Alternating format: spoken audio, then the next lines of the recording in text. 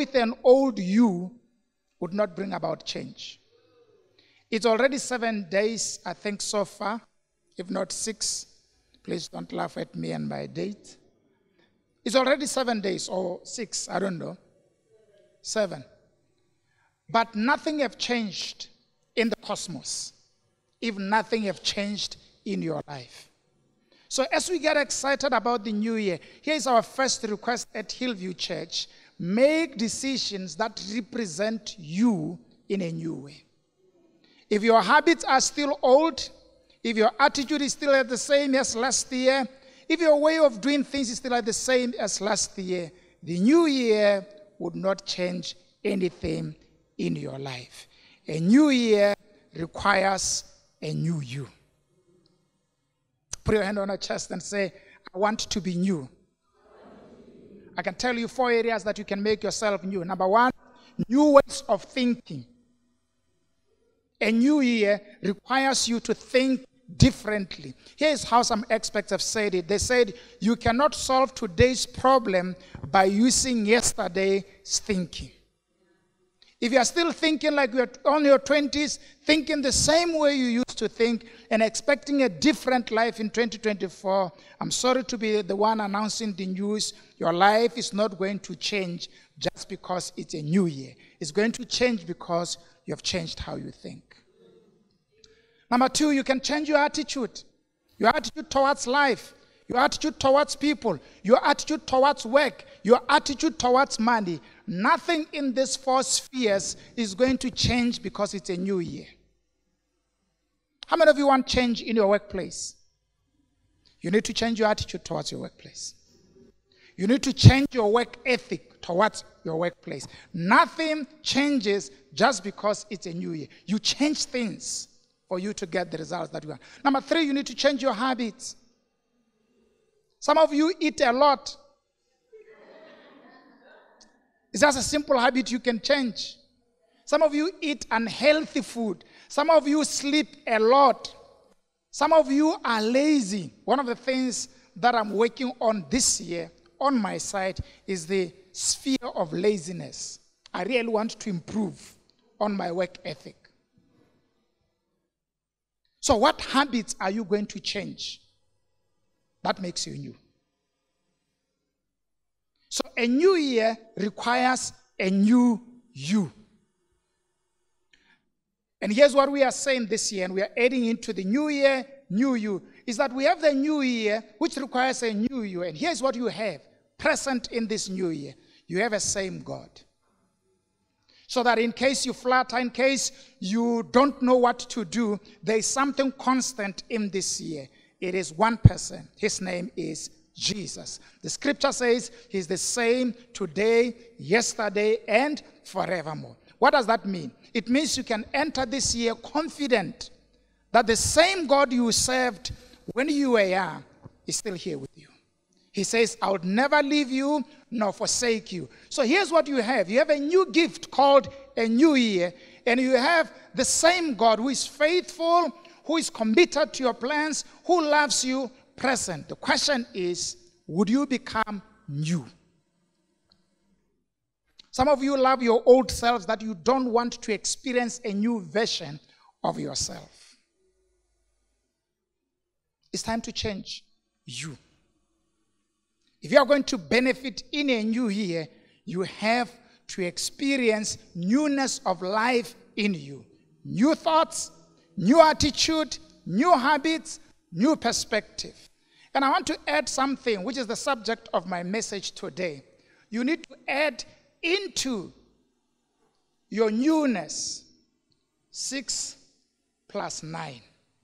Plenty. It's here. You need to add into your newness 6 plus 9.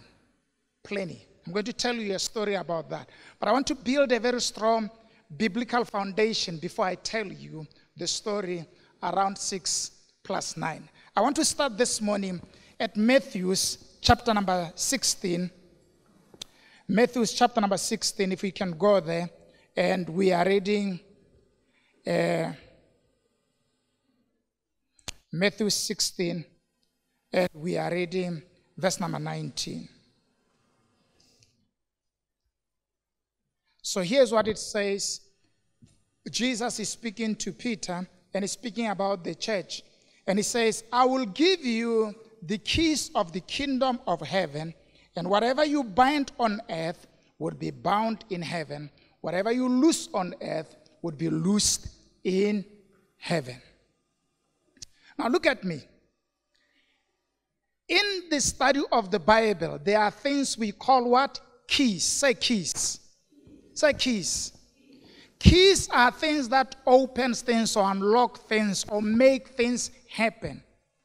The life of a believer and the life of a church functions on keys. These keys are given within the parameters of Scripture.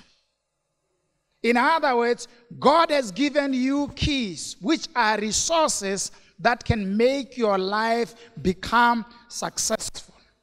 He has promised that he's building his church on the rock, and he will provide his church with keys so that the gates of hell or the devil would not prosper against the church.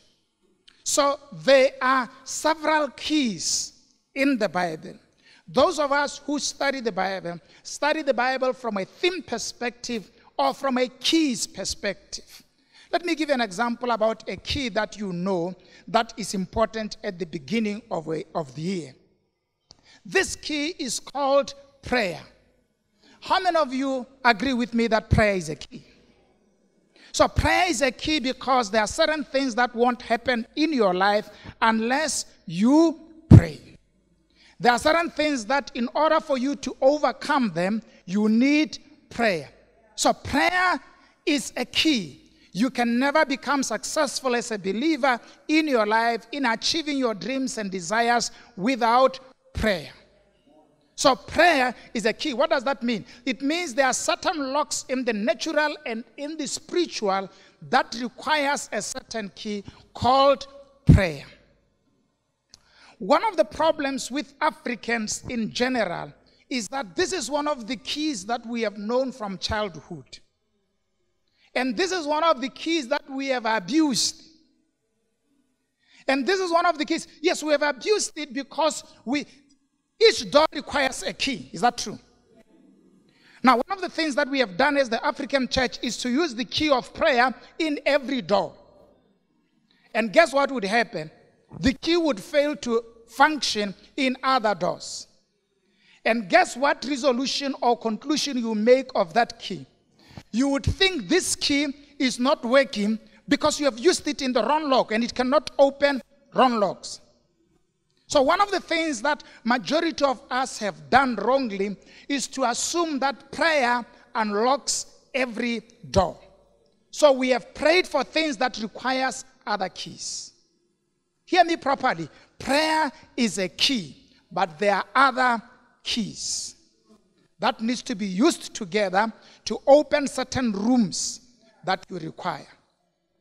If you become a believer who does nothing and then expect prayer to open certain doors for you, you become disgruntled and you blame God for not doing certain things because you assume just because you prayed, God should act on them. So as a church this year, I think from next week, Monday, we are starting a prayer and fasting that we want to pray and seek God because we believe in this key called prayer.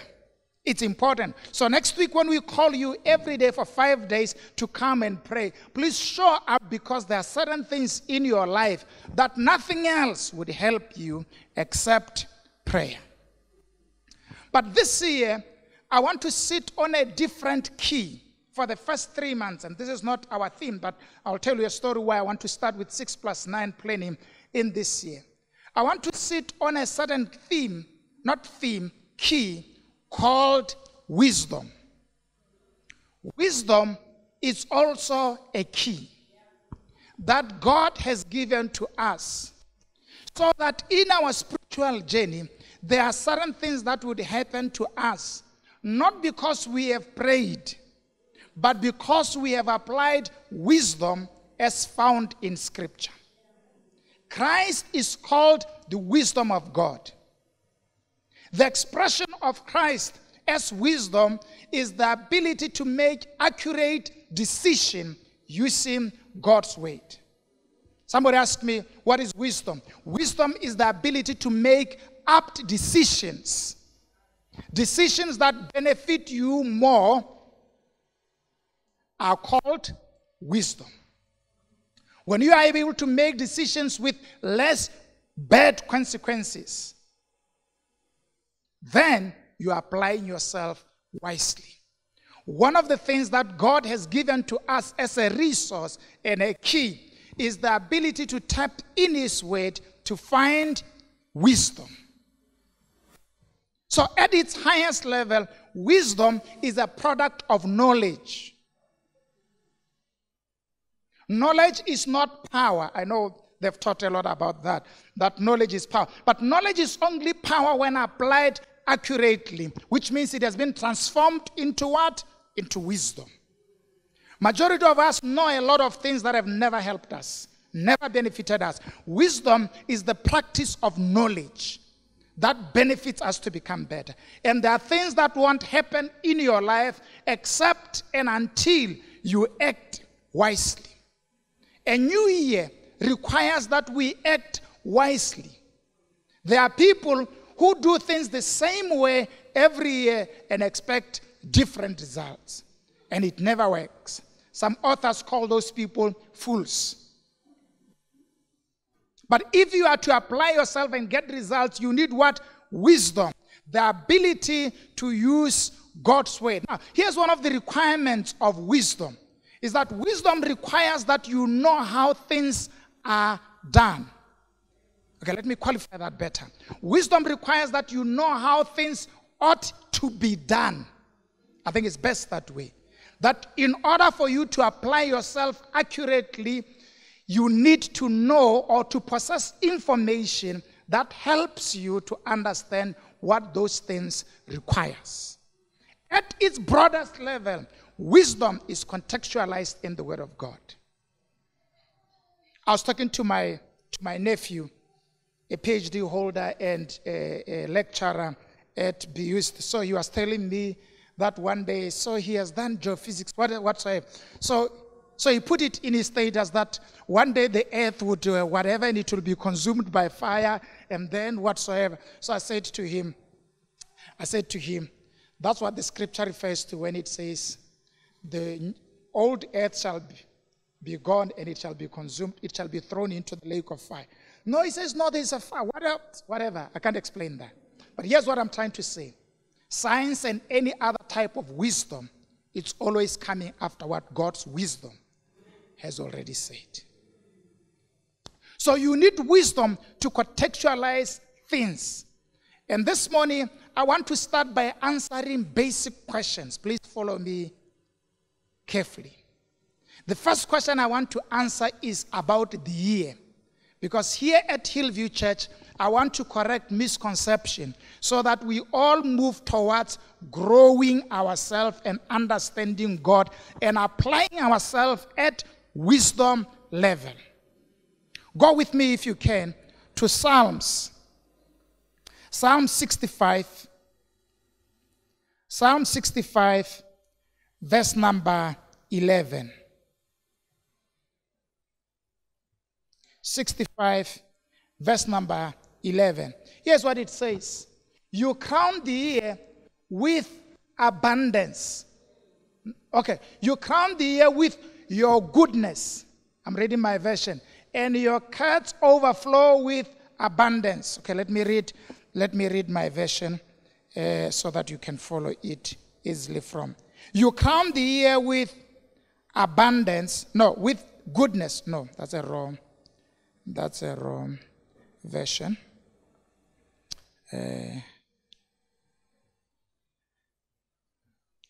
Yes.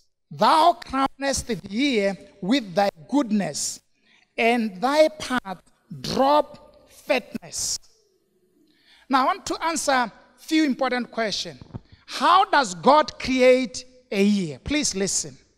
How does God create a year? Okay, let me answer the first question. What is a year? A year is a number or spectrum or time that God compresses together in a box. We call that box 12 months, 365 days, or a year. So in simple language, when God wants to create a new year, he puts a spectrum of time, which will rotate around the sun. And then, after he has done that time, here's what God does. He crowns that time, which is in a box. You can call that time 2024. This word crowns is a very interesting word in the Hebrew understanding. It means to enrich. Actually, it means to enrich through going through a cycle, which is very interesting because the process of creating a year, remember that the year is a product of the movement of the sun around the sun, of the earth around the sun. So God cycles the year. In the process of that cycling of the year, he crowns it. What does that crown mean? He enriches it. The next question, what does God use to enrich a year? Which is what? The number of days or the number of months. What does God use to enrich those number of days? He enriches it with what? His goodness. So that in every year, if you cut through a year, what would you find? Goodness in the year. Secondly, he then put in his path of rotating and moving around the year, he drops abundance. That version uses the word fatness. So that anyone who would cycle through the year like him, at any point of moving through the year, can experience what? Fatness. So that, this is what it means. Before 2024 was released, God enriched it, crowned it. You know how we crown Miss Botswana? We elevate his status. We increase her value. When you are crowned a queen, here's what it says. Value has been added to you. You are no longer the same person because you were crowned. 2024 is not the same because God crowned it with what? Goodness. We crown things with diamonds, with gold, with whatsoever, to increase the value of the person. God has crowned the year with what? Goodness. So that when you get into the year, what should you find? Goodness. Say goodness. That God is good. And I know how that is also limited. Because you see, when we say God is good, say God is good. We are saying the same thing, but this same thing might mean different things to all of us.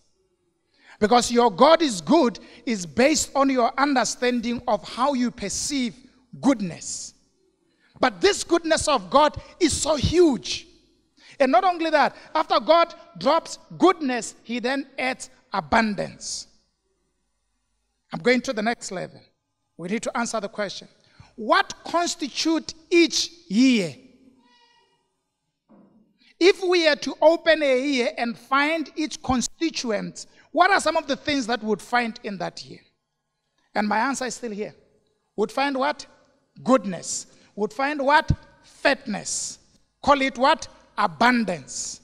Change the word from abundance, call it what? Wealth. Riches. In a year. So here's my first, and this is very important to me because I had a chat with somebody here, I think on Friday, and this was still so rich on me. So he says, last year was bad. And I say, no, this year's beginning. He says, yeah, let's hope this year would become good. And then I said, badness and goodness does not reside in a year. And that's the problem with it. You know how Botswana we say, "Ngwao samthating heta," and there's no year that dislikes you. There's no year that has a bad plan for you. And here's the problem with that thinking, that perspective, is that if you think the year is bad, like 2024, your year in January might start with an obstacle that obstructs you to go towards what? Goodness. Obstructs you to go towards what? Fatness. And just because of just a setback in January, you give up, you say, this is a bad year.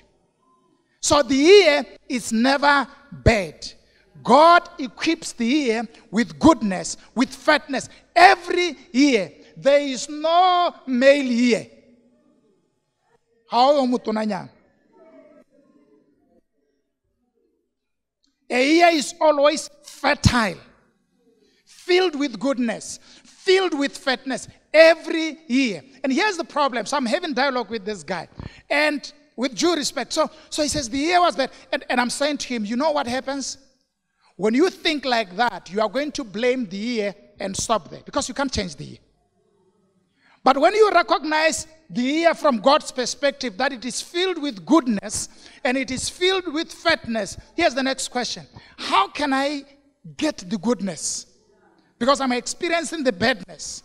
How can I get to the fatness? How can I get into the abundance? Now your perspective changes towards pursuing the ideals of the year. And as much as God plans the year, fills it with goodness, filled it with fatness, there is the devil who never wants you to go towards anything that is good for your life. So his strategy is to abstract you to go towards what is good. To abstract you to go towards abundance. To abstract you to go towards the fatness that God has dropped. And then you are going to stand and say, and you blame God.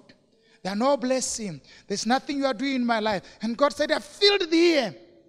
It's your role to go and get the fatness.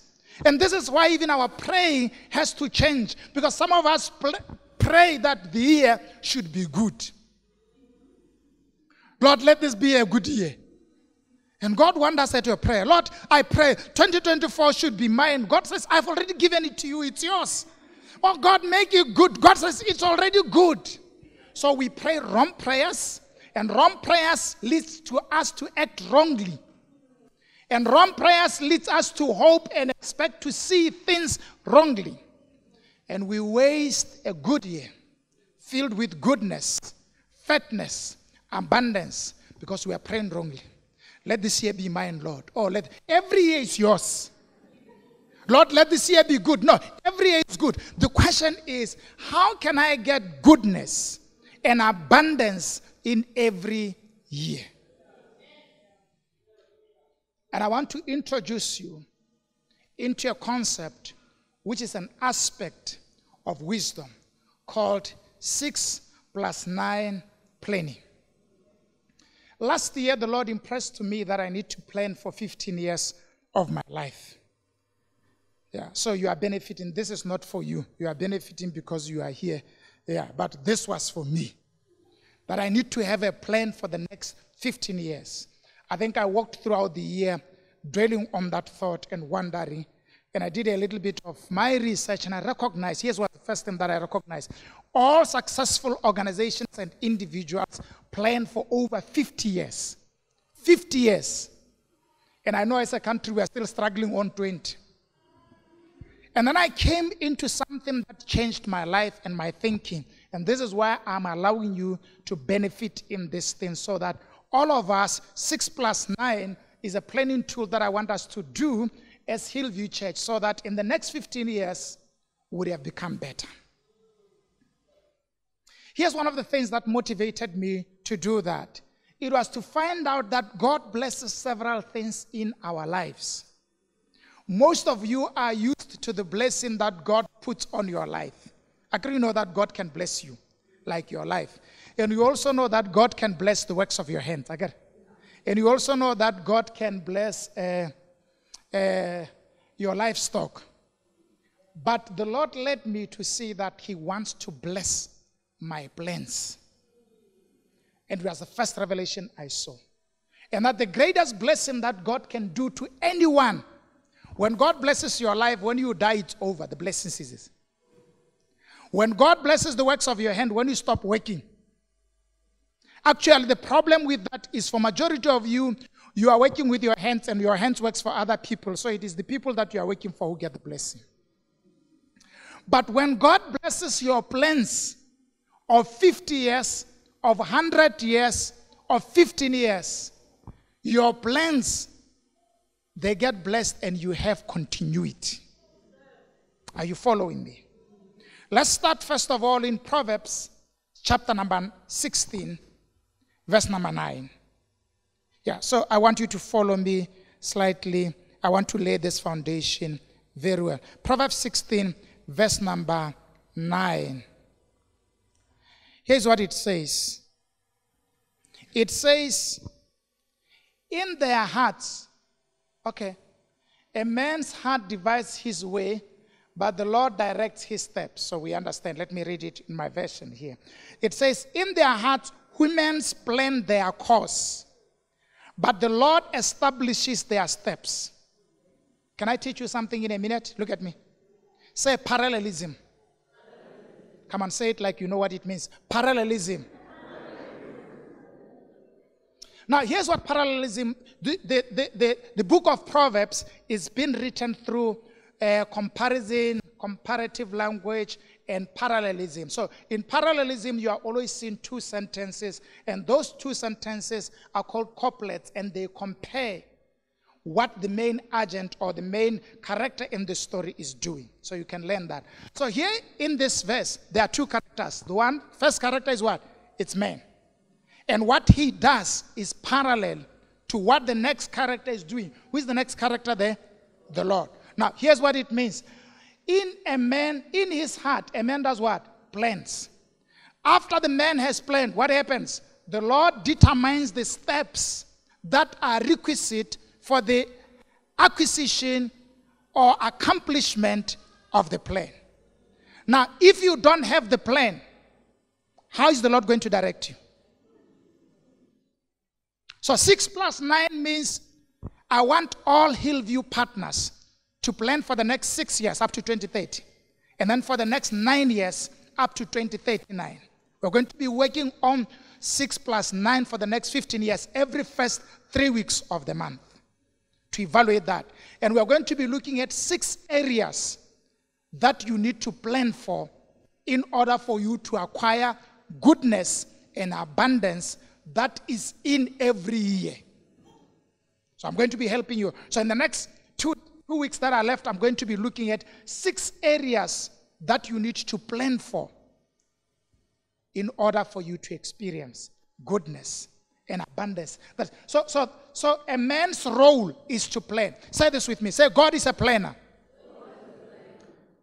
Say, I'm made in the image of God. You know what that means?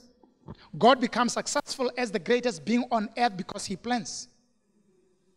He plans to the extent that even Jesus he planned for risk. That if Adam fails, Jesus was killed before the creation of the universe. That means God plans and has a secondary plan in case what he had planned failed before it happened. What makes the God of the Bible to be so rich and not die is that he plans things. And when you say, I am made in the image of God, at a very low level, or highest level, I think, not lower, highest level, here's what you are saying. I act like God does. And for God to act, he has what? A plan. Majority of you would quote, not Deuteronomy, Jeremiah 29:11. I know I have what? The plans I have for you. Now the question is, do you have the plan for yourself? Wisdom, listen to this. Wisdom is the ability to have the plans that matches God's plans. Majority of us boast about God's plans. But when we come to your plan, nothing. How are you planning to make money in 2024? How are you planning to make your relationship rich? How are you planning to become better in 2024? How are you planning to do more? What's your plan for your children? What's your plan for retirement? The Scrabble of Africa is the highest expression in history of what happened when people plan. They can get whatever they want, including buying people. The problem with us is that majority of us don't have plans. And I can tell you, for majority of you, the question would be, what if it fails? And I've argued, it is better to have a failed plan than to have a no plan. And here's what we know about planning, is that those who do not have the plans are the slaves of those with the plans. We also know that all employees, with due respect,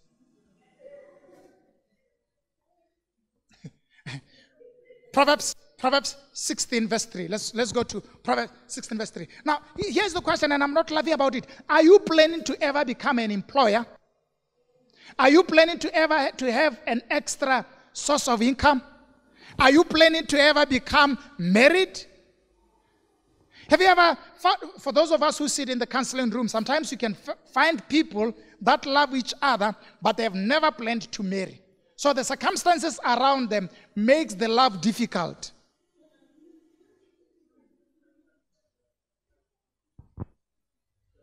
And I've also met people who have never planned to retire.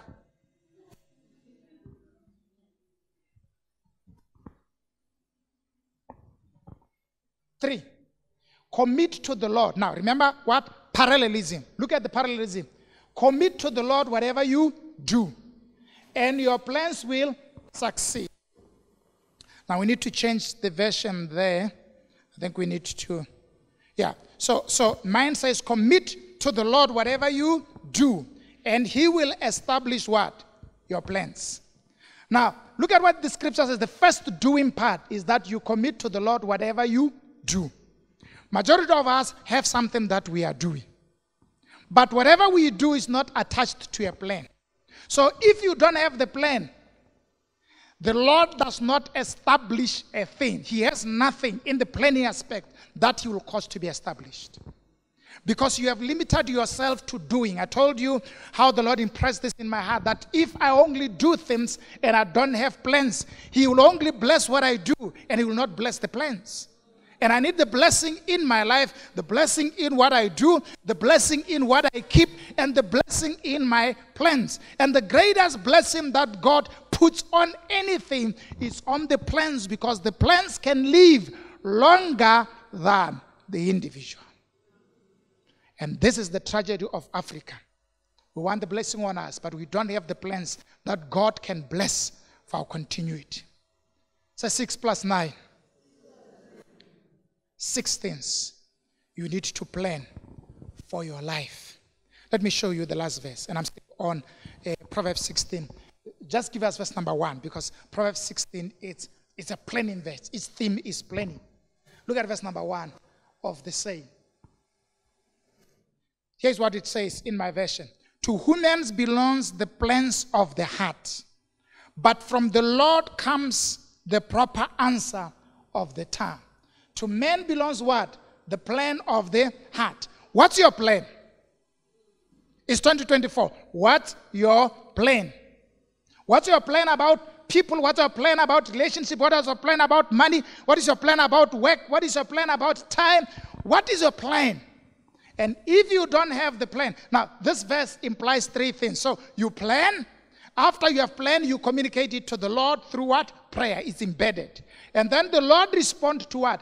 To your tongue, what you have said to him. Now, the problem with majority of us in the church is that in a new year, we would come here and shout it, Lord, money, Lord, this. And then the plan, nothing. Can I define a plan for you? A plan is a documented strategy of how things are going to be done. A documented strategy of how things are going to be done. So if you have it in your head, it's not a plan. You have an idea. We love you. But if it is in your head only, it's not a plan. It's an idea. It can change. It's vulnerable to your floating mind. It's vulnerable to whatever circumstances and to people around you. Now, a plan means a documented strategy of how things ought to be done. If you were to meet an investor today and he says to you, give me your personal profile, your personal strategy of life, would you have a documented strategy of how you want to live your life and your life? All successful organizations, all high-earning individuals, one of their major characteristics was that they have a documented strategy of how things ought to be done. And the Lord spoke to me a year ago when I was 45. Develop a 15-year strategy of how you want things to be done. Because I bless the plans. If you don't have them, I can only bless what you are doing today. And stop and wait for you. Because planning does not belong to God. Planning for our life. God has finished the planning for our lives. You now have to decide, what do you want? What do you want to become? It is interesting when you study the Hebrew of the first word that was used to Adam. When God said he should till or work out the ground, its etymology means become. When God was saying to Adam, work out, he's saying, choose who you want to become in this garden. And God wants us to grow and have plans of who we want to become. So in this series, I'm going to look at 6 important areas of our lives that we need to plan for. The first one is soul wealth. I've decided to add among all these areas wealth because we are planning on one thing, how to get goodness and abundance from each year. Can we agree that there's goodness and abundance in each year? You all saw it again. Now the next thing is, how can we get abundance and goodness? And combine abundance and goodness, you get the word what? Wealth. So there are 6 areas that I want to deal with in the next 2 weeks that are important, and I want every partner to attend. It's important. We're going to be producing a document that I want you to have so that you have a documented strategy. Can I tell you something simple? Do you know why you are a believer? Do you know why you are born again? It's because God documented his thoughts. Simple. And he continued through his thoughts that he documented to live for thousands of years. What do you have documented that can represent you in your absence? A plan, it's important. And please, let's not get into the debate. What is the importance of writing it? No, I'm past that stage. What if it doesn't happen? No, I'm past that stage. You need a documented strategy of how you're going to live your life. Ask me about the greatest conflict in the African communities, is that we fail even to plan for what happens when we die. And we create more problems in our absence because we couldn't decide what needs to be done. Planning is God's character. As a believer, you need to plan. So I want us to look into 6 areas. Number 1, soul wealth. Number 2, spiritual wealth. Number 3, social wealth. Number 4, financial wealth. Number 5, physical wealth. Number 6, wisdom wealth. Yeah, I confused them.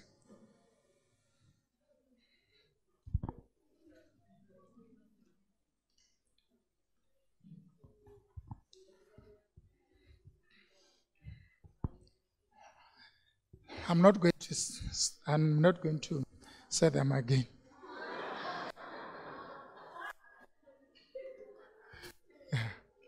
Yeah. As a pastor, there should be some things that you know. Yeah.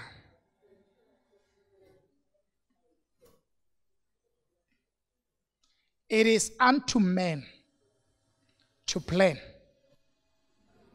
and God responds to the time. I'm closing this session. My time is up now. I have a question for you. Do you have a plan? And if you don't, this is not a blame the victim preaching. I'm going to help you develop the plan. Here's my objective in sharing this message to you. And I've told you, God never told me teach the congregation about 15 years of planning. I'm sharing it with you because I love you and I have an obligation in making you better. If you are here and you are part of this church, we want your life to become better. We want you to have a life that is more orderly. We want you to improve. None of you in 15 years, if you are still the same, would expel you out of this church. Literally. None of us would remain the same. In 15 years, we all should look different. But you can choose to remain behind. Stuck said it the other way around, that processes are going to push you down. So I'm sharing it with you so that you take responsibility over your life to plan for what you want. And as we close the service today, I want all of us to stand. And as we stand in this new year, there may be some of you who have come to church and you don't know Jesus, the wisdom of God. as your Savior, can you plan this year to start your life with God? And we are here to help you. So in case you are here, maybe you have never done church, maybe you have done church long ago, but you feel you are not confident on your relationship with God, and you want to leave this place assured that you and Jesus are together, and you can trust him for his plan and trust him with your plan. If that's you, just lift up your hand. I want to pray with you. You want to accept Jesus as your Savior. Thank you for those hands. Thank you for those hands. Let's keep them raised. Thank you for those hands. Thank you for those hands. Thank you. Yeah, thank you. I want to ask all of you who have raised up your hand, if you can come here, I want to pray with you. Let's clap hands for them as they come. Just come, don't be shy. Just come, just come. Just come.